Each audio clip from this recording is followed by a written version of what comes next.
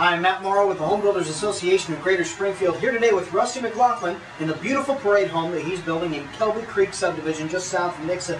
Rusty, great subdivision, great home, lots of extras. We wanted to film from outside just to get a feel for how great this is going to be as a living area. Talk about Kelby Creek a little bit.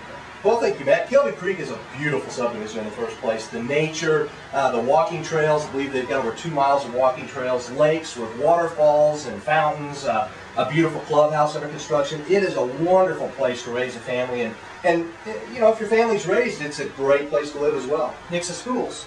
Nixa school, very good school system.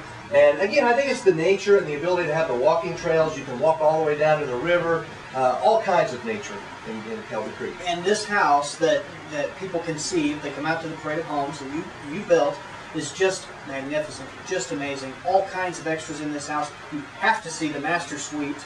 But that's really just the beginning. Today, they're putting in cabinets, even as we film, and these are imported cabinets, and you're not going to see anything like this in any other house in the area. That's exactly right, Matt. I couldn't be more excited about this house.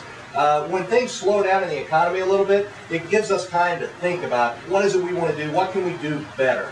And we found the ways to do some things better, and we've done it in this home. As you mentioned, the cabinets, teak wood from Indonesia. These cabinets are handcrafted in Indonesia. In fact, I have a door here, a curved door, teak cabinets, 5/4 inch thick material, and curved glass. It's just amazing. That's just part of what's gone into this house. Again, all of it hand carved in Indonesia. Just beautiful, beautiful cabinets. People need to come out to see the cabinets if for nothing else, but I think they'll like the house as well. Amazing home, all the way through. How many bedrooms, bath, that kind of thing? We've got 3 bedrooms, 3.5 baths.